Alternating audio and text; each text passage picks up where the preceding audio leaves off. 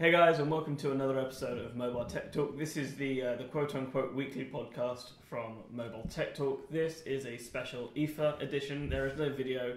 This is just an audio podcast. So me, Craig, and Kurt have come to Berlin for IFA 2016, and this is kind of just the roundup podcast to see what we all thought of our first IFA. So should we just jump into it? Yeah, let's go for it, guys. Really cool. So first, kind of want to talk about the most interesting and innovative products that we each saw at the show. So I'm going to speak last as the host. So Craig, why don't you go first? Most interesting or innovative? Okay, I know we've had a conversation about why I think this probably isn't the case, but I'm going to say it anyway. I'm actually going to say... Was it Lang Lang and the Axel 7? It was not Lang Lang and the Axel 7. We'll get to that. Right, I was going to say the yoga book, but it's not. It is, but it's not. No, because I think someone else is going to say it. So I'm going to go for... I actually think the Nova, or the Nova Plus. I actually prefer the Nova. So that's the most interesting or the most innovative? Interesting, but not interesting as in the product. Interesting as in the fact that it's actually alive and it is a real thing. Mm-hmm. Because I think what that is going to signify, and I think we had a conversation about it earlier, is Huawei's cementing themselves as a force in the EU market, which is something I don't think they've done up until now, other than through Honor.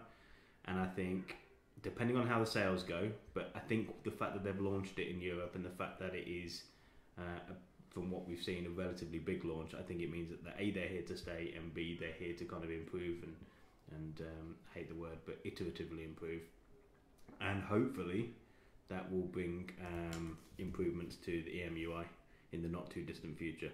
So I like the Nova. I think the Nova Plus looks like a silly throwback to some of their other designs. Yep. But I do like the Nexus 6P, so I like the mini version of that. Yeah, which is pretty much what it is. If any of you haven't seen any photos of the Huawei Nova, take a Nexus 6P, smooth out the visor. The visor is still there, but it's just the same size and shape, and then scale it down to 5 inches. Mm-hmm. And that is the Nexus 6P, the Huawei Nova. Yeah, pretty much. And if you haven't seen it, why not? Because it's on our website and it's on YouTube. So it's on like everyone's website as well. Everywhere. The one problem I have with the Nova is the price. €399 is a lot. It's a very crowded market, and I don't think it can compete at that. I think it needs to be like €250 or £200. It needs to be a lot cheaper. I think, unfortunately, we've got the benefit of hindsight. I think when the new Pixel phones come out and you look at everybody else's upper mid-ranges now, they're all in the 300 to 400 range, and I think that's going to become a norm. I don't like it, but I think it will. Okay. And the fact that it's Snapdragon 625. Yeah, 625. I think that's proven itself to be a good chip based on what we've seen at IFA. So wait. Putting a decent GPU and a modern manufacturing process helps you make a good chip. Allegedly, yeah. So it seems. So yeah, not interesting from a standpoint of wow, this phone's absolutely amazing, or not innovative from this is completely different. But interesting that I think it's going to mean bigger things for Huawei going forward, and I think they might actually start challenging some of the bigger brands. Interesting. Kurt, what about you? For me, I know it's not really new nor innovative as such because it's been around for quite a while now, but I really liked Skagen's hybrid smartwatches. Mm-hmm. I mean, I'm a fan of smartwatches in general and the full-blown software versions of them. I'm really a fan of them, but the hybrid versions is bringing sort of smartware to sort of a general consumerist type of thing. And with it has 6 months charge battery life for that Skagen smartwatch, and it looked. Did it? Wow. Yeah, 6 months. It just runs off a button cell as well. And you can just change the battery yourself, and it's simple as that. Put a temp in the back and just a watch battery. Cool. Just a watch battery, and that's the thing. It's a pretty watch as well. It is a gorgeous watch. It looks like Skagen's normal, very minimalistic designs, like Skagen have always been doing for years now. And the price is not going to take a hit if you want to buy one outright. It's about €170, I think it was, for the Skagen hybrid watch. Yeah, I think they said it's going to be about €20-30 more than the down version, which people who pay for pretty watches know that €150 is not a lot. So adding €30 on top of that, and you're getting smart alarms, dual time zones, calendar on an analog watch face in a very interesting and relatively innovative way. I don't know if you saw the Scargan stuff.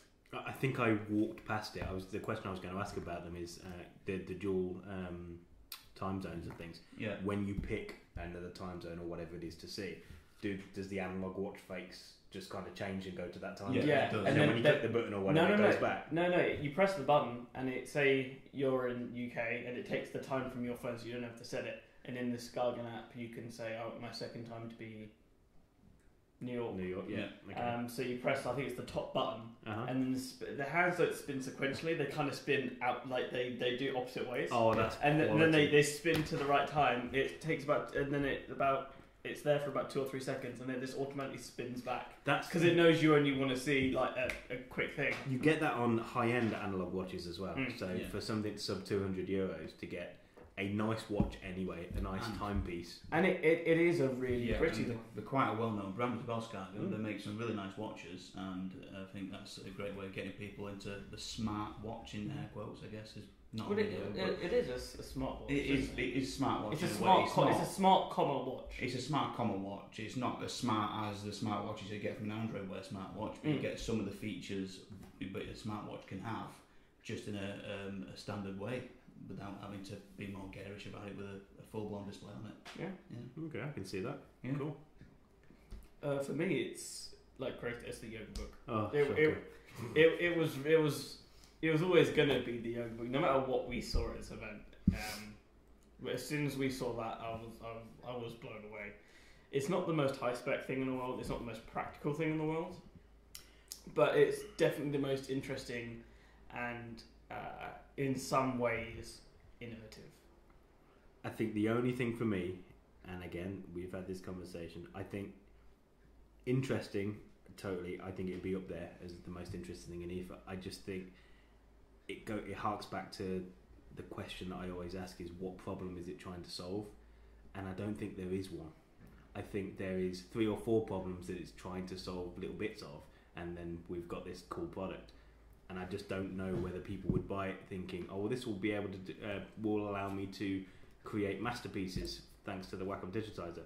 It won't, unless they buy the if they buy the Android version, which exactly. I mean, again, it's not fair. It was pre-production, but the Android version showed significantly more input lag on the pen than the Windows version did. The Windows version was very close to being 1-to-1. It's almost like the Galaxy Notes, where they're so close to being perfect. That last 2-3 millisecond lag is quite noticeable. That's what the Windows version felt like to me. The Android version was like 10 milliseconds or more. It was really noticeable. It was very, very noticeable. It's like using an old Windows like trackpad from like the early 2000s, where you moved it against this like 2 centimeter trackpad, and then like, you'd look up and it still just started to move.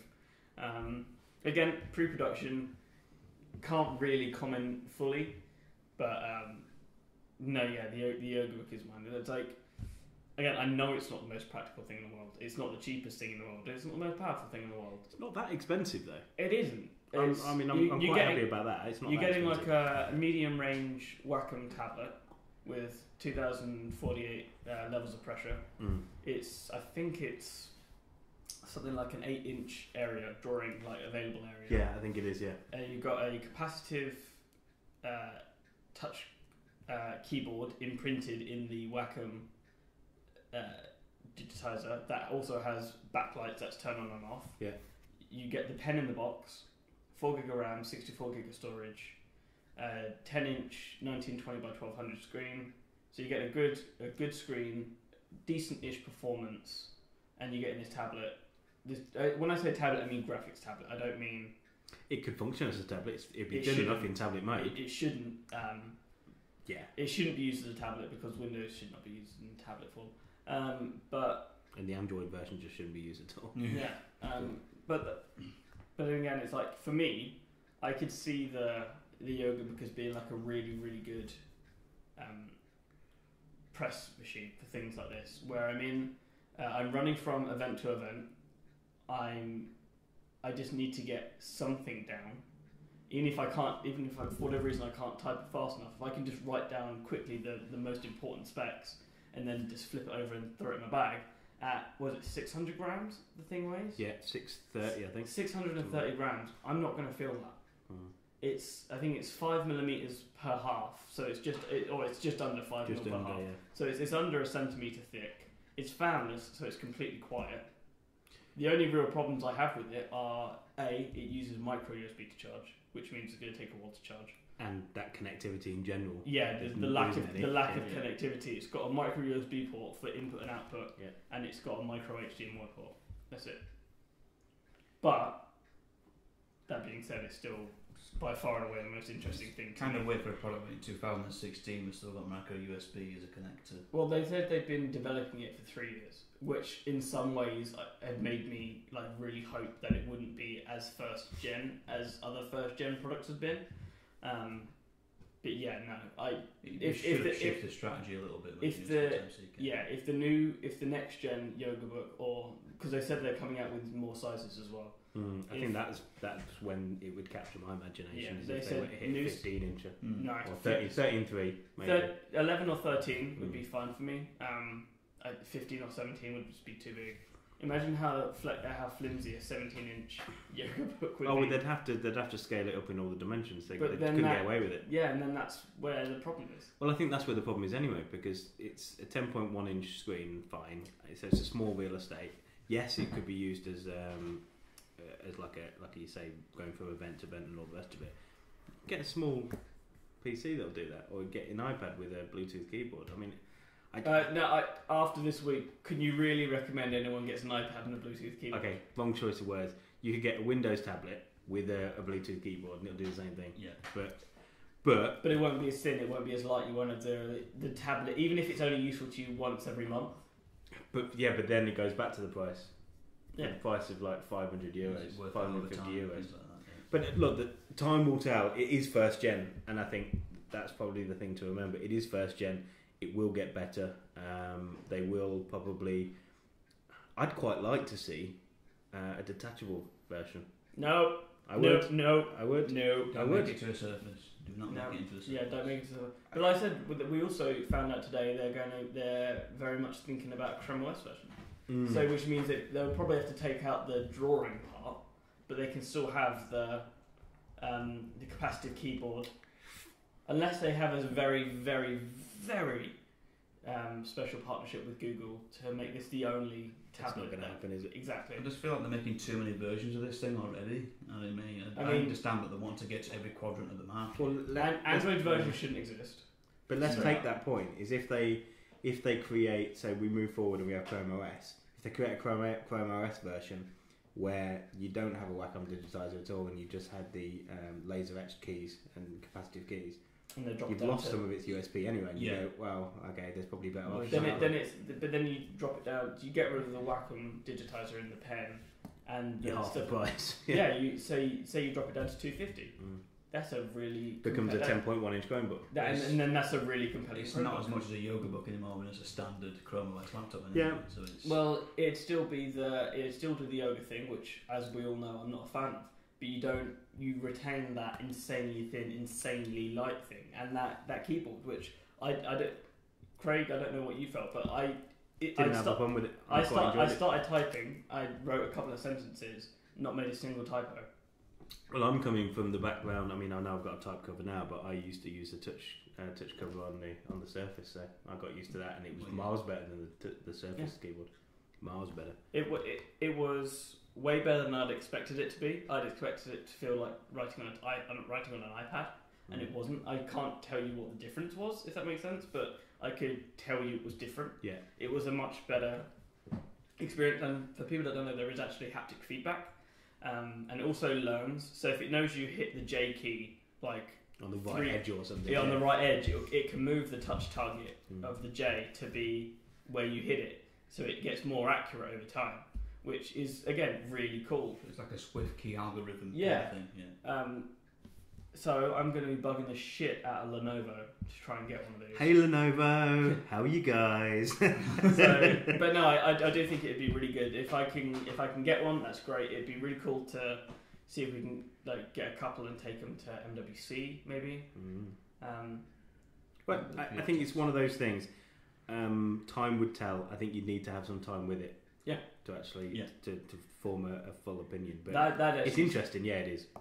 So in summary, what we're talking about here is I like the Huawei Nova phones. You like the Skagen hybrid smartwatches. watches, Yeah. and you're a fan of the Lenovo Yoga Book. Yeah, I think it was quite predictable what I'd like. I don't know why I was so surprised that you liked the Skagen one so much, seeing as I was there with you. Yeah. I don't know. Maybe it's a grower.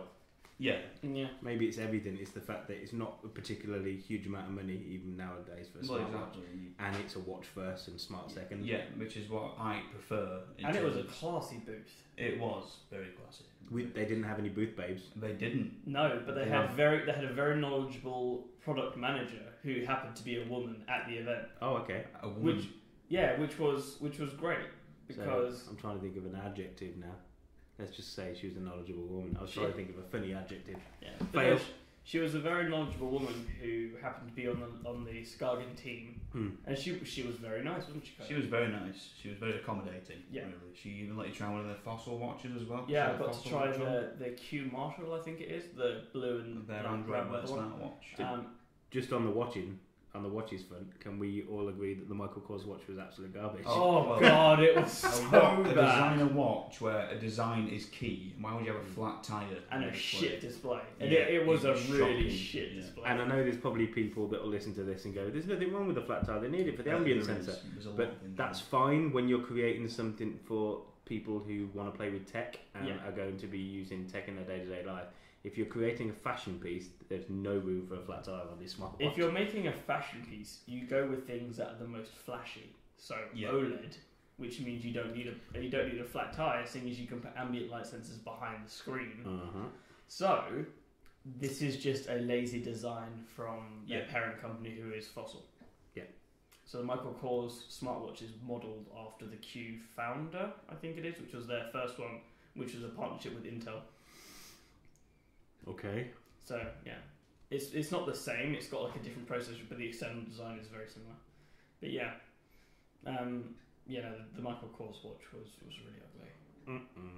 So that was kind of the most interesting and innovative bits. And again, you asked 10 people, you'll get 10 different things. Yeah, and there may be a couple of things in the corner of some booths that we've missed out. And I mean, that's something we found out today. So today is our last day, but it's not the last day. And we decided to go to, was it Hall 25 and Hall 27? Little Shenzhen and Little Guangdong. Yes. So it's all the small Chinese companies have a booth that's maybe 2 meters wide, and there's just hundreds of them in these halls. And when we originally got to IFA in our flat, we sat down, had a look through all the exhibitors, which was 30 pages of exhibitors, and we compiled a list of something like 50 of who we wanted to see, and we all pretty much wrote off all the Shenzhen and Guangdong based ones. We skipped over Shenzhen, didn't we? Yeah, chagrin. Yeah, and after visiting Hall 25 and Hall 26, they were probably the most interesting, most fun booths in the entire thing. Yeah, I really liked Hall 25 simply because it was a mix of pretty much everything. There was lots of different technologies. You had a bit of VR, you had mobile accessories, you had laptops, you had rice cookers, TVs, you had rice cookers, you had Swegways with seats on them. Swegways with seats on them, absolutely. That was interesting today. It literally was, and that's the thing. People are so excited to be there. A lot of the time, it depends what time of the day you get there. Absolutely. But we were there at 1, 2 in the afternoon, and people were still excited, which is really refreshing. Because we've been here a week doing 8-hour days. Well, we've been doing 8 hours at the show floor, and then coming back here and doing another 5 or so hours work at the flat. So say we're doing 12-hour days or something like that. Those people have been doing the same thing for the same amount of time every day. Yeah. They've got to give the same product brief every day to every person that comes in. Yep. And they still seem so happy to be there. Yeah. I mean, don't get us wrong, some of it was absolute horseshit. Oh god, But there may or may not be a video going up on our YouTube channel of a particular in quotes, smartwatch, which is sort of circa 2000. It was hideous. But people were still very enthusiastic and wanted you to come and have a look at their products. Mostly it was B2B, so they were looking for resellers of their products, but there was a lot of people just wanted to have conversations with you and potentially get you to look at their products. It was quite interesting, quite, like as Dom said, really refreshing. You go to the likes of the Sony booth and they just sit there twiddling their thumbs because they know they're Sony. Though the Sony booth was kind of amazing as well. Can we speak about the Sony? Yeah, booth? go for it. Segue into Sony, might as well. Do you want to go first? Yeah, sure. Well, the Sony booth was quite. There's a lot of people there. Obviously, Sony announced their latest, the flagship in the X line, which is the XZ, and also the compact X version. Mm-hmm. But one thing what got my eye, I think Don will agree with me on this one as well, is the Life suites. The Life stuff. Was it the Life Space the smart UX? home stuff? It was quite amazing. Although it's a proof of concept idea, and you could tell definitely that it wasn't manipulated by the person controlling the devices, by somebody else. I'll give him his dues though. He tried. He tried to make it look like he was actually controlling. The person doing the whole work there was a woman though, who was trying to manipulate the actual data, go into the screens and things like that. Also, hiding behind like a little podium or something. Also, a very attractive woman who also just happened to work for Sony and be really good at her job. It wasn't a booth babe. You could tell that wasn't a booth babe because she knew how to work a prototype. Well, what got me, what gave it away for me in the Life Suite thing, where I know it's sort of manipulated by somebody else and not the person trying to manipulate it from first-hand experience. The woman was right there with a smartphone on the desk, and she couldn't see the bloke on the sofa trying to act as if it was like a real life thing. Yeah. So she had to move around a little bit to try and get the data on there because somebody was stood in front of her.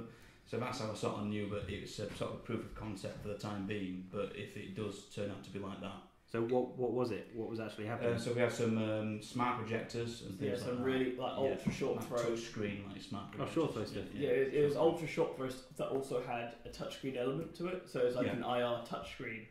So I think it's like from 10 centimeters from the wall, you get like a 30-inch image. Yeah.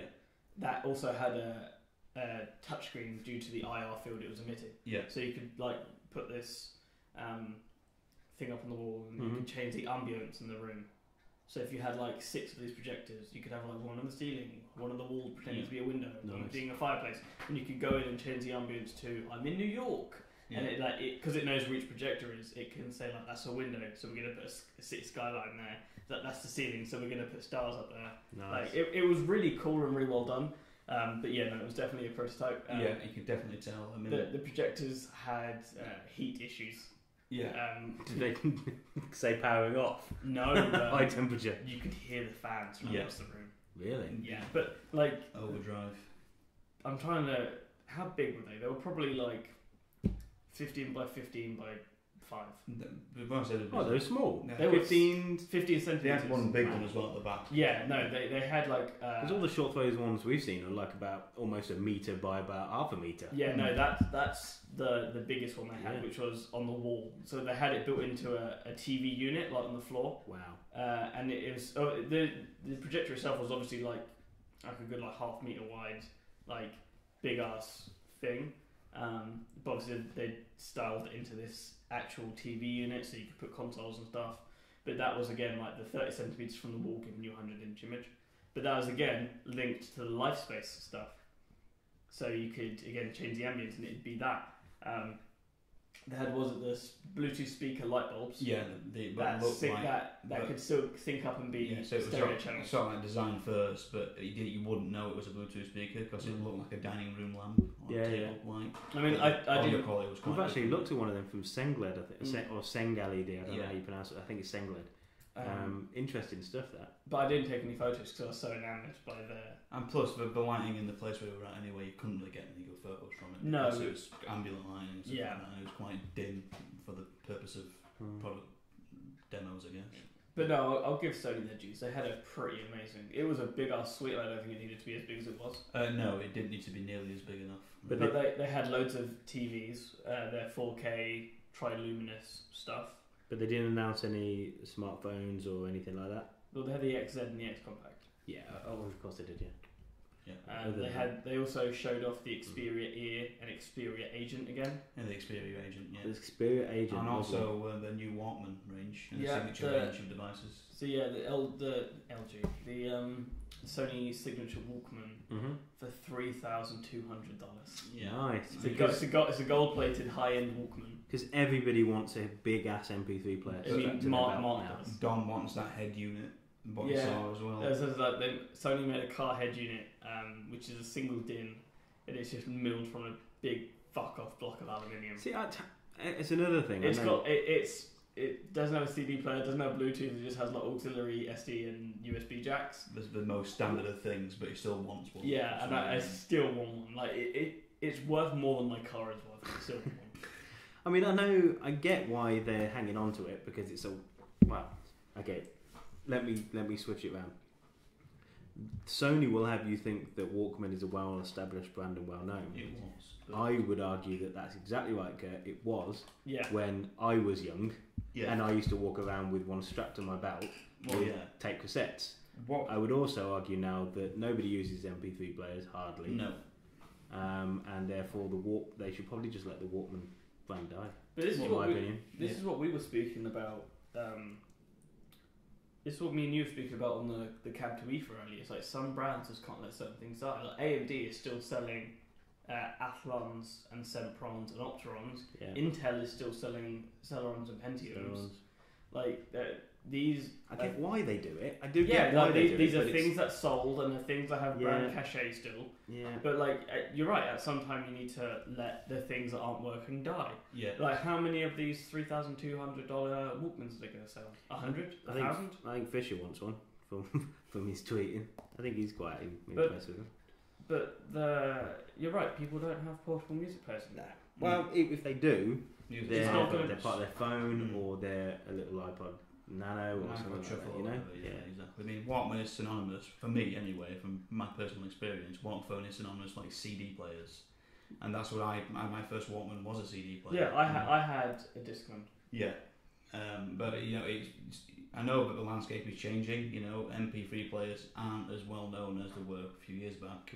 Nowadays, smartphones and streaming services like Spotify, Music, Apple Music. I'd probably say that's more important to the fact that, not that nobody wants a personal media player, it's very few people own media. Yeah. Like if Apple came out with an iPod Touch and an iPod Nano that had built-in LTE modems that can only be used for data, but they had like built into the cost of the iPod was an Apple Music subscription. Yeah. So no matter where you were, you could have the entire catalogue of Apple Music. I think that'd sell. I think that's the way it's shifting as well. I think it's going to shift in that direction eventually because I think Apple it's doable. Amazon have been doing it for years with the Kindles. With the Kindles, yeah, like you can buy Kindles with 3G connections, and it's built into the cost of the. I don't mind that as a comment, but as an idea, you know, having an MP3 player or a device that plays music as well as built-in Apple Music or streaming service support, because that's what people have nowadays as well, more than they do owning the media itself. I'm surprised they haven't made an LTE iPod Touch yet. Like again, an LTE only the SIM doesn't even have to be removable. Maybe it's numbers. Maybe it's pure numbers. Maybe the numbers of people that are buying that sort of technology from Apple now are dwindling, and people are using their smartphones. Maybe because it hasn't changed. Maybe. I mean, it's how few and far between Apple are releasing iPods at the moment, but you sort of get that they're not as interested in it because the consumers aren't. I don't know anybody who owns an iPod, a recent generation iPod. No, I just don't. The last one I bought was the iPod Nano. That was a square. That's the last one I bought, and bought it for my wife. I never owned an iPod.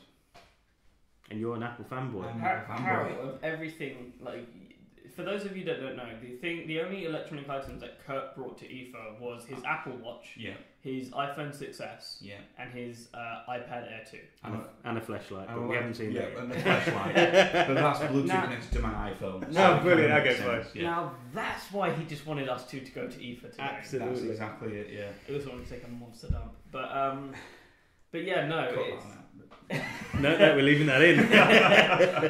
But yeah, no, it's just one of those things, isn't it? I don't really know what to say. Well, did Sony, just moving it on, did Sony release or announce any OLED or Q-Dot TVs. Nope. No. Because Samsung and TCL and a couple of LG. others, but those guys I mean, really Sony went in mean, on makes that this year, didn't Sony they? have been doing quantum dot for a while, though, haven't they? So that's Yeah. nothing new to them. Their first quantum dot TVs were in 2013. So they don't need to sort of upscale anybody else because they've already done it. So it's, But they did make. I mean, we just made it to the Samsung. You know, the home smartphone, the home smart home the home, bit. yeah. Home/smart home bit, and they were talking a lot about their ULED and their quantum dot stuff, and gaming. Well, modes and bits Samsung. and pieces, yeah. SUHD. SUHD. This is so confusing. It's the same thing. SUHD is Samsung. ULED is Hisense. We got QUHD, Yeah, which is it's TCL. Yeah. So effectively, it's clever ass LED technology or brilliant Q dot. Or if technology, TCL's depending on who case, you're it could be OLED, it could not be OLED. No, that's That was so sorted out today. that was apparently. sorted out today. So I had an interview with Lars. Marek. Marek. Yeah, someone that Lars couldn't make it, so I had Marek instead, who is essentially partway between an engineer and a PR person, which is probably the best person. Because if you ever want to know something, go speak to an engineer. They have very loose lips, and like you buy them a drink and they'll tell you anything they want. Title of the song was Sex Tip. You had to bring it down to the gutter, didn't you? Anyway, go on. Yeah, like that's how this goes into the gutter. That's the lowest ebb we've reached this week. Yeah, of course it is, guys. So yeah, no, we were speaking about their Generation 11 manufacturing, and pretty much they were speaking about QD OLEDs, so essentially printed quantum dots. So for people that don't know, quantum dots, as they stand currently, are just really fancy LCD screens. Which do what? They essentially make it so you have to have less power to drive the same amount of color, quote unquote, accuracy, or you could have extremely high white points, relatively low black points, and everything in between. Really narrow wavelengths for each color. I think it's like 40 nanometers in the wavelength per color. Again, makes each one really crisp and pure. There's very little bleeding in, which means you can get HDR certified. So the current by the way, Huh? The whole certification of HDR should just die. Uh, It's not a thing. it Just call is- it high contrast and be done. No, because it's not just high contrast. Oh, okay. Yeah. That's the problem. Yeah. It's not just high contrast. But HDR. Because HDR means different things for different. Exactly. Like, exactly why it should just die with if you fire. talk to a smartphone expert and you say what's HDR, they'll say, oh, it's when you get a photo that's overexposed, underexposed, and Yeah. normally exposed, and you merge them to get one that's kind of the best of everything.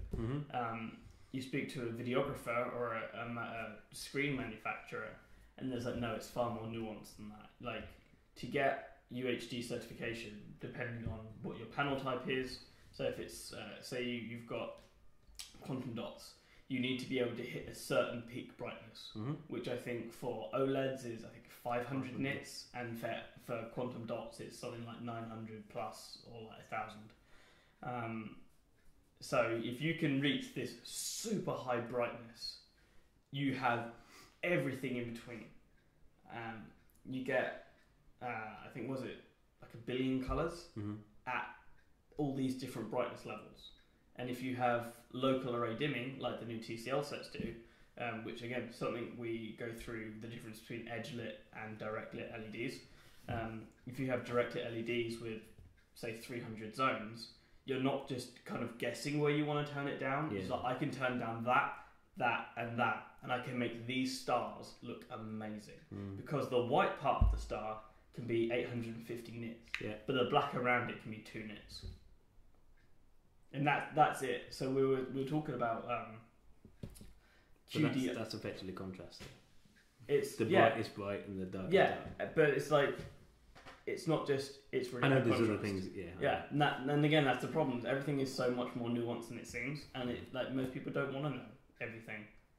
And it's No, a you're really right, they don't. people don't want to know everything, and it's also really hard to scale down to what you think might be the most interesting. Does that make sense? Makes sense. So again, we were speaking about QD OLEDs, and they essentially said, OLEDs as they are today, pretty much just old tech.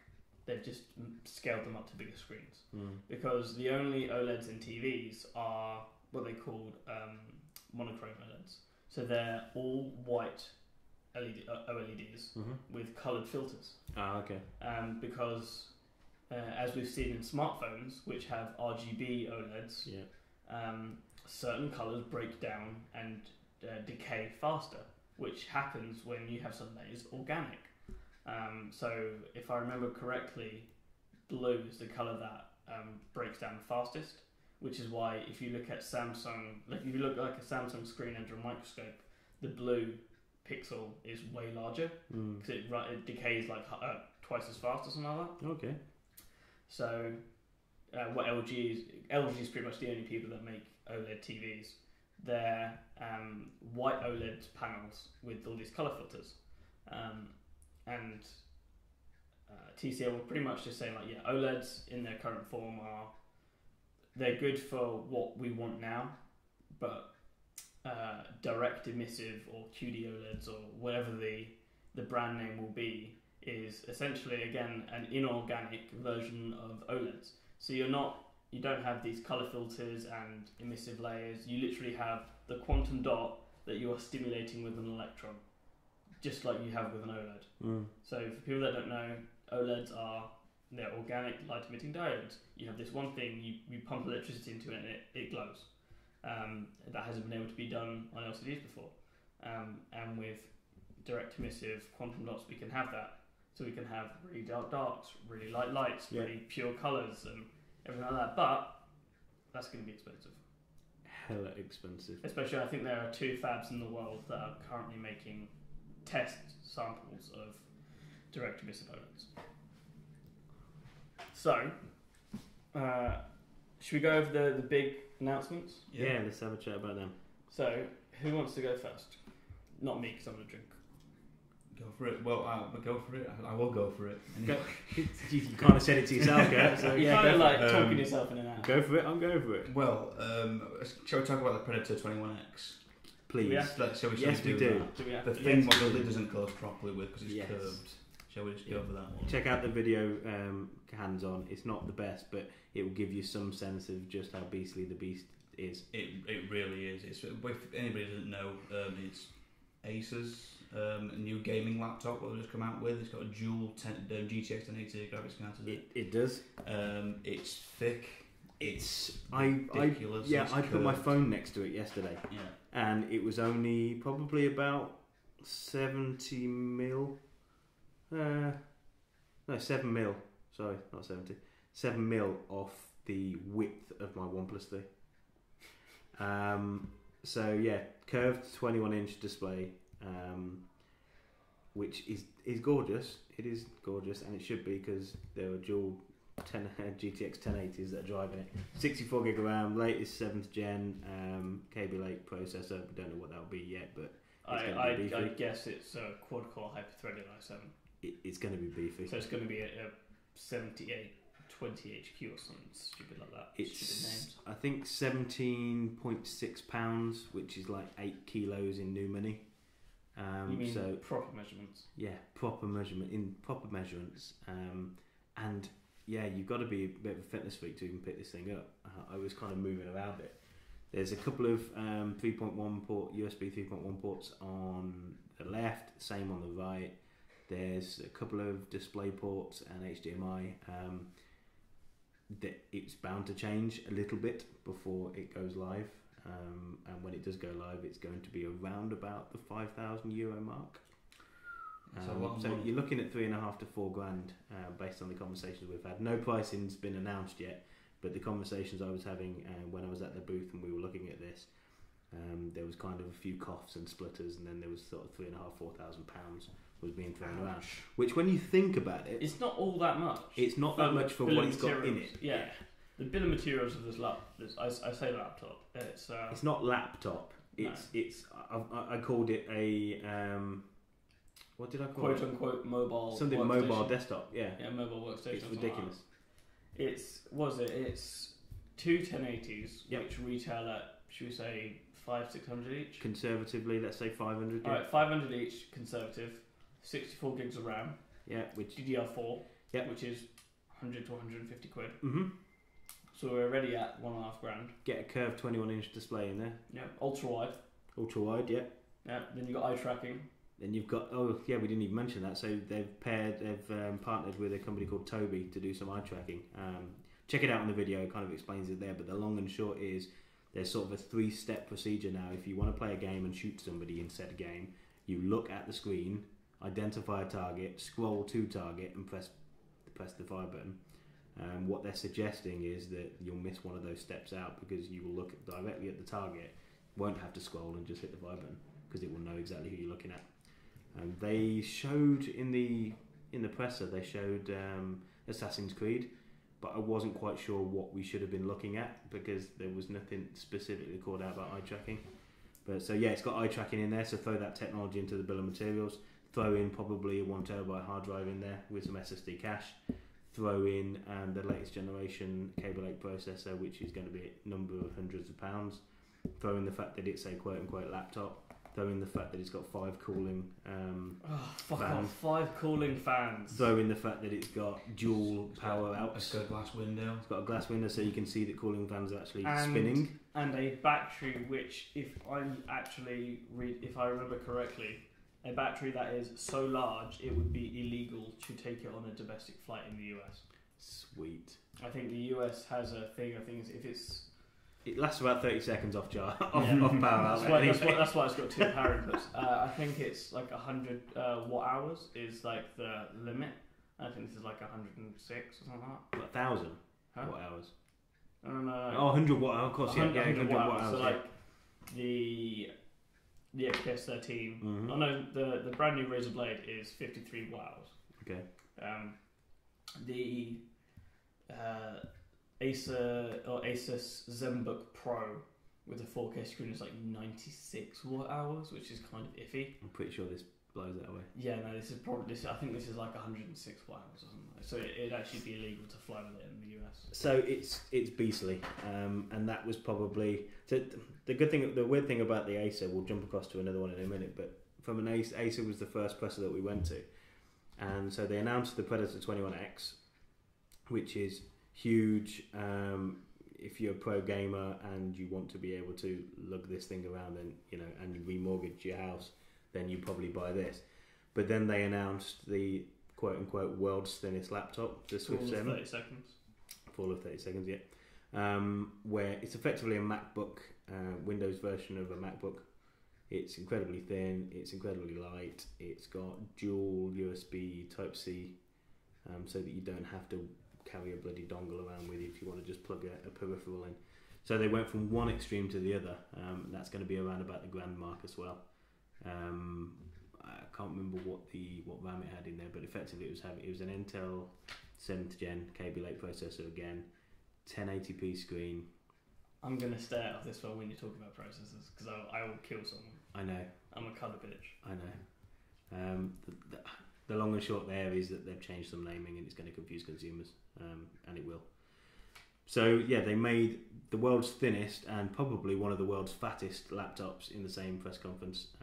Within about like 10 minutes of each other. Yeah, they did. Yeah. But that was probably the big announcements. Acer also announced the Spin, which was basically an Acer Yoga book. And also the Swift, which only Don cares about because it's a Chromebook. But yeah. Oh, the RB. The R13. R13, yeah. So the R13 is cool though. It kind of looks like a MacBook Pro 13, apart from that like shitty hinge. And it can yoga. And it can yoga, but it doesn't need to yoga, which is the thing that fucking annoys me. Nobody cares about yoga. No, and you introduce in technology or otherwise. You just no, I kind of do yoga, but no, it introduces instabilities that don't need to be there. Like we all play with the R13. And we all felt that hinge. It's gonna snap. It feels like it. It felt like snap. I could have. I don't know if that was I don't know if that's a pre-pro unit or anything. I felt like I could have broken that hinge with my finger. It wasn't the hinge. It wasn't the hinge. I felt like the screen would snap in half because I was trying to kind of yoga it around. Like the screen or the keyboard was going to go. The hinge is going to be fine. Yeah. No, but the things connected to the hinge are going to snap. That hinge. Yeah. Like, I don't know if it's just the casing for the hinge, but I felt like I could have snapped it with my finger. Not fingers. Finger. Otherwise, I love the R13. 14-inch 1080p display, IPS, really nice. You saw it as well, touchscreen. Yeah, it is nice. Really nice. Touchscreen's a big deal, I think, if you've got Chrome OS. Yeah, so there's new Android apps and stuff. But so the last thing to say about Acer is probably the nicest press booth we went to. Oh, that Curryverse. Curryverse, energy drinks named energy after drinks. Predators, and Tizer as well. What was named after the Acer? Effectively, Tizer, yeah. Yeah, they were nice and nice people. Yeah, really nice people. Really nice people. Hey Acer, give us some stuff. Really nice stuff. Yeah, really nice stuff. Really nice people. Like probably the nicest booth. Yeah, I agree. It was like secluded. You had to like actually be pressed to get in. Like the public couldn't get into the event. Just to segue really from nice. that, I know we're on the sort of big announcements, but can we just cover off the worst booth we saw? I think we were on an agreement there. Pebble. It wasn't a booth. It was basically a kitchen worktop. Yeah. It was about 2 meters wide, and that was it. It was probably about. They had the Pebble. It They had was 6 Pebble literally 2s. It was about six products there. It was 2 meters wide and about 30 centimeters deep. Correct. It was kitchen worktop. It had 6 Pebble watches and Pebble 2 watches, and that was it. And No time twos. No time twos. Nothing. We stayed there for all of about a minute and then walked That away. long. Yeah. So that was probably the worst. Who else have we got other than Acer? Oh, for big announcements. Yeah. We didn't cover Xperia, the Xperia phone. Yeah, Sony X Compact even so. Yeah, from a mobile perspective, Sony probably they were big announcements. I don't know how Sony's going to do in the market. I mean, in the video the hands-on video I did with the Compact, I know you did the XZ. Mm-hmm. XZ. It is XZ, by the way. Yeah. Yeah, I thought it was ZX for the entire time. And it's not Z. No, it's Z. No, it's Z. Definitely. You're welcome, world. You're welcome. Yeah, JZ. Yeah. So absolutely. So I think if I was a betting man, I would bet on the Compact outselling the XZ. Really? Yeah. No, I've been speaking to a couple of salespeople. Every generation of Compact has underperformed. Really? Like sales wise, because they're always priced so high. Oh, okay, fine. Yeah, not taking like they're selling, but they're not selling anywhere near as much as Sony would have hoped. Depends what they do with the price, then. Yeah. Yeah. Okay. Should we move on to Samsung? Go on. Is there much to say about Samsung? Gear S3 Classic and Frontier. Oh, I forgot about them. Yeah. I actually quite like the Frontier. The more I look at it, It's too big. They are it is big. 46mm, is it? 46mm. So it's. You'll probably be seeing a picture now, because I'm going to do something with this, so that you can see a picture. I'll probably post a video of our audio and then do some pictures over the top. I will show you a picture of it sitting on the arm of a quote-unquote booth babe at a Samsung event, and you will see just how big the Classic is. So it's stupid. They made the screen 0.1 inches larger compared to the Gear S2 Classic, so it's 1.3 inches. So to do that, they had to make the face 2mm larger, so it's now 46mm. And obviously to do that, they had to put a bigger battery and everything. So it just looks monstrous. The only person I can see liking this is Lou from Unbox Therapy, who loves those huge G-Shock watches. Yeah, anybody that's into, I would say anybody that's into sort of urban fashionista, big watches, baggy clothes. Like I kind of get making the Frontier huge. Don't make the Classic huge. Well, it's got a lot more in the Frontier. Well, exactly. I say a lot more. It's supposed to be used for a lot more than just a bit of fashion, a bit of barometer. Make it fine. Make it larger. That's fine. Yeah. There was no need to make the Classic larger. I agree. Yeah, for the conventional.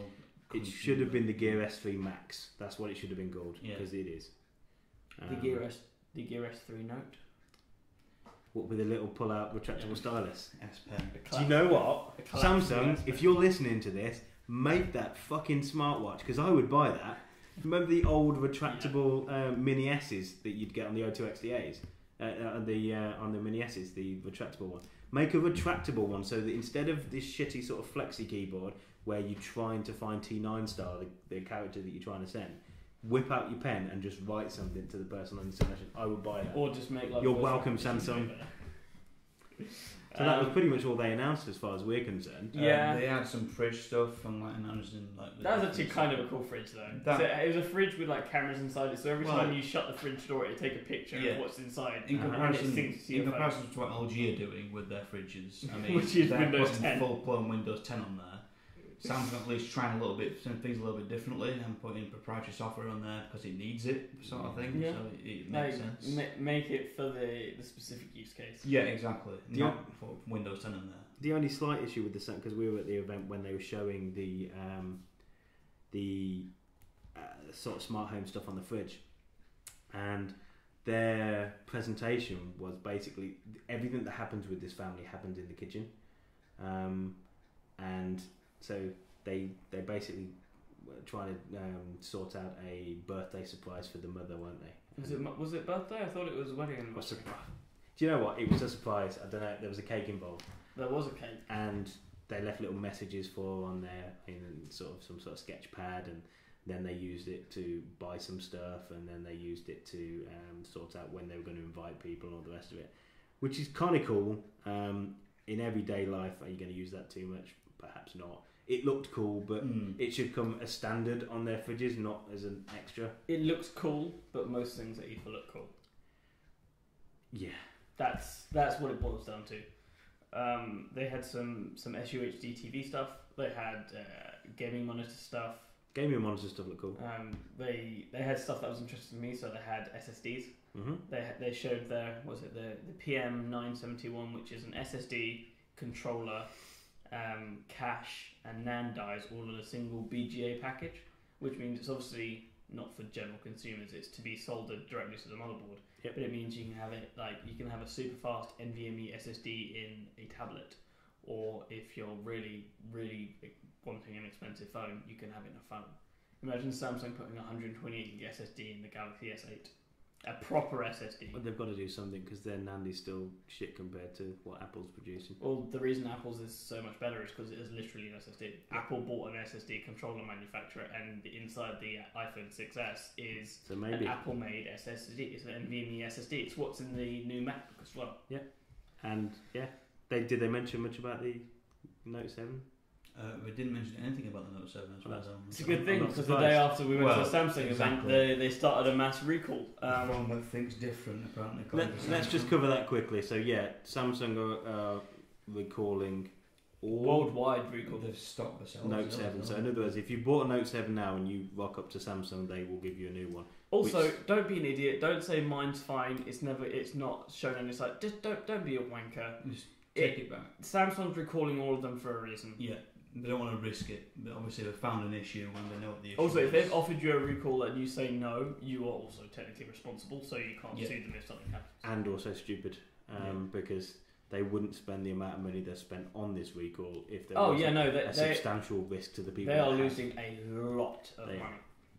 I've spoken to some analysts. They're losing a lot of money. But it's the right thing to do because it keeps people keeping their phone and stops them bad mouthing it because they get a brand new phone that isn't going to blow up or quote unquote blow up or have any instability in the battery side of things. So they're doing the right thing, and give it another 2 months, all this blows over, and everyone talks about how amazing the Note 7 is again. Yeah. So who else did we have? We had TCL. Yeah, TCL. TCL who own Alcatel. So we had bad throat. Comment on the sex tape. What's it called? They had the Move Wi-Fi Time Watch, or the Move Time Wi-Fi Watch, which is the second generation Alcatel smartwatch. Mm-hmm. Which, if any of us remember, I do. If anyone remembers the first generation Alcatel smartwatch, it was a piece. It looked like a cheap Garmin fitness tracker screen. It had do you remember when the Moto 360 came out? Mm-hmm. Everyone was like, "It's okay, it's got the flat tire because it's not got any bezel." It's not okay. It's never okay. It was more okay when there was no bezel on the outside. It was okay when they were the only decent smartwatch on the market. Yeah, but Alcatel decided, "Fuck all of you, we're going to put a big ass bezel and a flat tire on this Alcatel watch." Because reasons. But no, the Move Time Wi-Fi, or whatever the fuck it's called, is actually really quite nice. It looks kind of like someone crossed a Huawei watch with, what's it called? The LG. The Urbane. Yeah. Yes. Oh yeah. Yeah. But it looks to be quite inexpensive as well. So it's got a 1.4 inch 400 by 400 OLED display, a 400 mAh battery, heart rate scanner, all that lot. but it doesn't run Android away. It still runs Alcatel's custom OS, which, as much as I love this thing, it was super pre-production. Yeah, it wasn't even a finished product as far as I'm concerned. In terms of software optimizations, it was nowhere near where it should be at. If you ask Craig, the hardware wasn't ready either. I would go so far as to say that if you've got a product that is that pre-production, you don't bring it to IFA and show it to people. It's not gonna you do a nice snazzy presentation that says, "Hey guys, isn't this amazing? Look at all the sky and look at this thing morphing out of the sea. It looks amazing." I'd almost, because when we first got there, the watch wasn't even on display. The only things we saw were dummy units, which were on the wall. Yeah. I'd almost prefer they stuck to the dummies on the wall rather than show us semi-working prototypes, because the screen was really recessed. It was still a capacitive touchscreen and everything, but where the screen was to the bezel was, and it was rough, and it wasn't like the metal finished. edges were a bit iffy, and the button on the side was, should we say, spongy? Yeah, I mean, but like I said, it's pre-pro. It's hard to judge a product that's pre-pro. It is, and if that was in the sort of B2B area where people were looking for partners to kind of push things forward and sell it, I would have said fine. But on the show floor of Alcatel and pushing it as something that's coming, not so much. But hey, it might turn out to be brilliant, and yeah, it's probably going to be inexpensive anyway. But it doesn't give the first impressions a great thing, does it? Nope, it's not the first thing that I'm going to be looking out for. Exactly. Whereas if someone had just said, "Hey, you know the people who made the Idol 4 and the Idol 4S, they're making a smartphone soon. Great phones. Keep an eye out for Fantastic it." I would be interested. So there was other stuff at the Alcatel event. None of it was really all that interesting. There was a new VR headset, different to the one that ships in the 4 and 4S. It wasn't all that great. There was the Pop 10, which is their Windows 10 tablet. Again, not all that interesting. What really got me was when we went to TCL proper. Me and Kurt attended the TCL event for their new TVs. So they had the X1 and the City Line TVs. These are 4K, UHD quantum dot TVs that run Android TV, and they are amazing, weren't they? Yeah, they were amazing TVs. Yeah, just epitomises what a TV should really look like. You don't need much bezel. You don't need to look at everything around. It's like a perfect window into the content. It really is, and the way the speaker setup works as well is a fantastic idea with the Harman by JBL, or JBL by Harman, sorry. But fantastic, really nice TVs, and the sort of attention to detail they put to it as well. The X1 with the cable management, which cable management, doing, the screws, everything was really thoughtfully designed, down to the last screw apparently in the TV. And after seeing everything and interviewing them, not today, I believe it. I think I would as well. And like when you're walking around the TCL event, they show you all the different ways you can mount it. Like we saw one of them, the TV was literally upside down, and they just changed the speaker around so TCL was the right way up again, and it worked. Like it still worked. So it was hanging from the ceiling, and it was great. So yeah, that's something I'm going to try and review, but if someone's going to send me a $4,000 TV, I will be quite surprised. I would be too, because we would sell that and pay for our next. Yeah, right. like I'd let you sell that. Like, Christ, that's not leaving my office. So we had ZTE. You had ZTE. I had ZTE. I anti-dibs ZTE. You anti-dibs, and okay, it wasn't bad. I am going to say one thing though, and they were probably the worst people at IFA for booth babes. In what way? They trotted incredibly attractive women out just to kind of walk around people and just smile at them. And whilst I'm sure lots of people don't mind that, I just don't know whether you can get away with that in 2016 anymore. At a technology event, I don't think you need to. Like we said, everyone had booth babes. ZTE had them, Alcatel had them. Like everyone had them. I feel like ZTE went and paid lots of money for models to come. Yes, and there is a way to do it, and I don't think they did it right. Like I said, I don't think you need, like you said, I don't think you need booth babes anymore. Your product should speak for itself. Yeah. Like the Skagen booth, there happened to be a woman who was just very good at her job, and she was also attractive. Yeah. But that wasn't what drew you in. No, she was a product manager, a product engineer, or something. that just happened to be a woman, and she also just happened to be attractive. Yeah. That wasn't you didn't go, oh crap, there's someone in a tight dress prancing around with an Alcatel phone. Which in some cases was literally what was happening. In ZTE, that was exactly what was happening.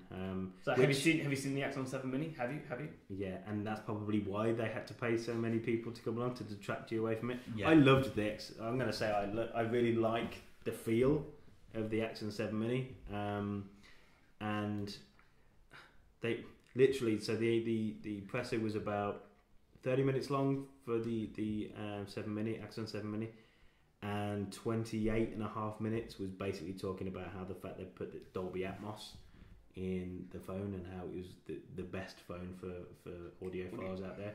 And then they went blah, blah, blah, and you got some specifications, then you got to go and play with it because it's not a very good phone. Design's okay. You probably see the hands on. Design's okay. Is it going to cost a lot? No. Is it going to cost more than it should? Probably. Possibly. But it sounds on good. the upside, we've got Lang CD out, but yeah. So this Yeah, dude who looks we literally got a CD from IFA. I can't make my mind up. Yeah, I've called him 3 separate things.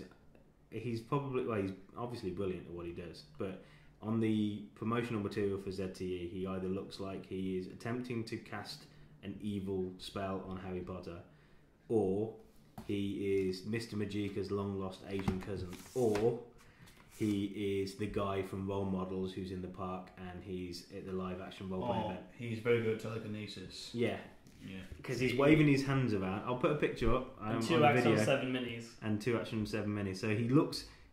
what he's probably doing is orchestrating, and then he's just about to play the piano because he's a famous pianist. But it looks like he's waving his hands around and making things fly. Phones move. Yeah. And it's just wrong because he's an Asian guy as well. It just looks funny. You call me out on that one, I don't care. It just looks funny. And also, who the hell gives out CDs anymore? No one owns CD players. But Dom got a mini CD. I also got a mini CD from, I can't remember who. Stop trying to make CDs happen. CDs have already had their time. They have. There was more events, but I don't want to make this too long. So I kind of want to pose a question to the rest of you guys, and I'll answer it last. But it was pretty much our feelings on IFA, because those of you that don't know, that IFA 2016 is our first major event as a company. We weren't sponsored to come out here. We all paid out of pocket. Would we do it again? What did we think in total? So who wants to go first? Well, that was very democratic. Yeah, literally just delegated. Yeah. I probably would do it again, probably not next year due to some things I don't want to go into. But it was a good event. I really enjoyed it. It's a lot of walking, and you need to be in the know of things to get into places. That's one thing what sort of caught my eye and caught my attention this time round. You see a lot of people knowing where they need to go, whereas we were sort of not headless chickens, but we were sort of trying to find our way around. Eyeless chickens. Eyeless chickens, maybe. Yeah, exactly. There were other variants of chickens there, though, that were obviously first-year noobs as well. Yeah, exactly. Yeah, most of them ended up in the challenge. I felt like we did a great job. This for our first event, anyway. Our first event we've been to as a collective, and we got a lot of content out there. A lot of hashtag content. A lot of. Almost made it through the entire podcast without that. So it was just great. It was. I really enjoyed it, and Berlin is a gorgeous place, even though there are quite a few people who can't drive properly. Yeah. I mean, the Berlinian drivers. Not women. Say that. No, literally everyone cannot drive here. Yeah. The Berlinian drivers. I don't know what it's like in the rest of Germany, but Berlinian drivers are kind of like. If anyone's in the UK and has either done or is doing their driving theory test, there's always an answer on the sheet that is so outrageously wrong. Like you obviously know not to hit it. Whatever one of those answers is pretty much how everyone in Berlin drives. Yeah. Like we were going to IFA today and we got that and we were like, wow, our cab driver didn't try and kill us today. It's like they change lanes and then they'll indicate. And they'll pretty much span 2 lanes. Like the centre of the car will be the centre line, so just no one knows how to drive here. It seems. Loads of smart cars though. True. So, Craig, what about you? Yeah, I'll echo Kurt's thoughts. I think we did as well as we could do, considering this is our first year, and I think we did very well, and I think we really enjoyed it. I think if we plan things better for the next one, I think we'll get much better hashtag content. Yes! Yes!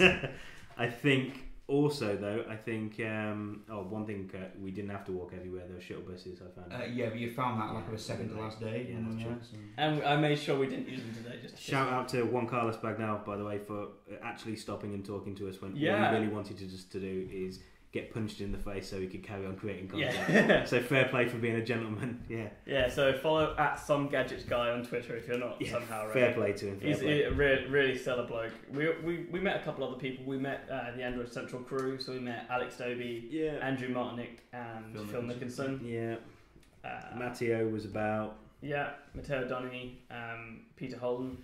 Plenty of people. Like I said, it's a nice place to. I think that's the thing. It's from a community perspective. It's a nice place to go. I met a couple of Italian guys who I'd never met before who were trying to help me sort out some bits and pieces on the camera when it was overheating. So that was not nice. me. Not Dom. I was sitting down drinking appetizer. Yeah, after a curry vest. So really the only thing I would say is I think from talking to people who are in the know and do this a lot, the PR companies have really let themselves down this year. Yeah.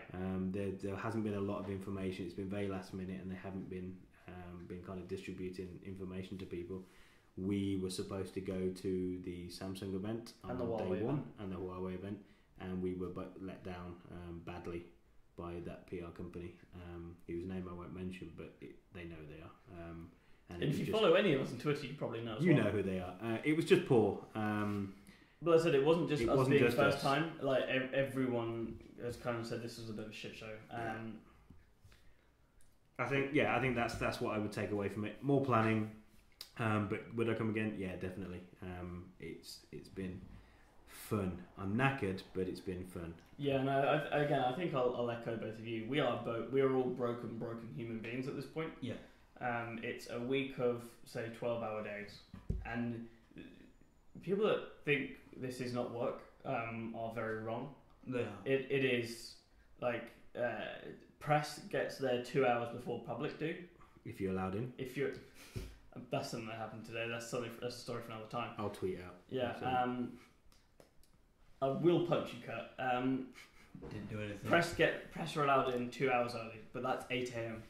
And that depends how close you are. So if we wanted to get there at 8 a.m, we'd probably have to be up at 6:30. And at 6:30, nowhere is open to get breakfast. And everybody knows 6:30 is actually 5:30 in the UK. Yeah. So just so you know. Yeah. It's just wrong. And yeah, there's nowhere to get any food. There's nowhere to get any food.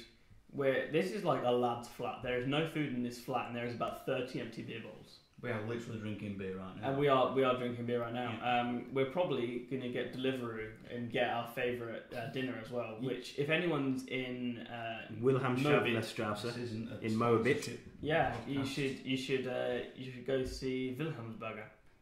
It's a really good burger place, and there is someone doing recycling outside. There is. And the more you talk about this, the more and more it sounds like it isn't work. And we are drinking beer, and we are getting delivery of food, there is a burger joint down the bar. But it is. It's kind of needed because, like I said, when you are up at stupid o'clock working stupid hours, it's like the last thing you want to do is go out and party or go out in town to look for food or anything like that. And it's like, well, there is a corner shop below our flat. Mm-hmm. Oh, by the way, we had to walk up 4 flights of stairs to get to our flat. Yeah, and then down them. So we literally did probably at least 16 flights of stairs every day. We probably walked about 10k's a day, at least. Every single day with my Garmin Vivo Smart Plus. And my Pebble Time Steel. And your Apple Watch. We did at least 6.5 miles a day, at least. So it's good fun. I'd do it again. Like I said, we should probably get a bit more planning in. Yeah. We made the rookie mistake of coming for longer than we needed to because again we didn't know how long we needed to be here. We probably could have done the 2 media days and 2 press days. Yeah. I think 2, maybe 3 or 4 days would have been fine. Yeah. Mm-hmm. I think.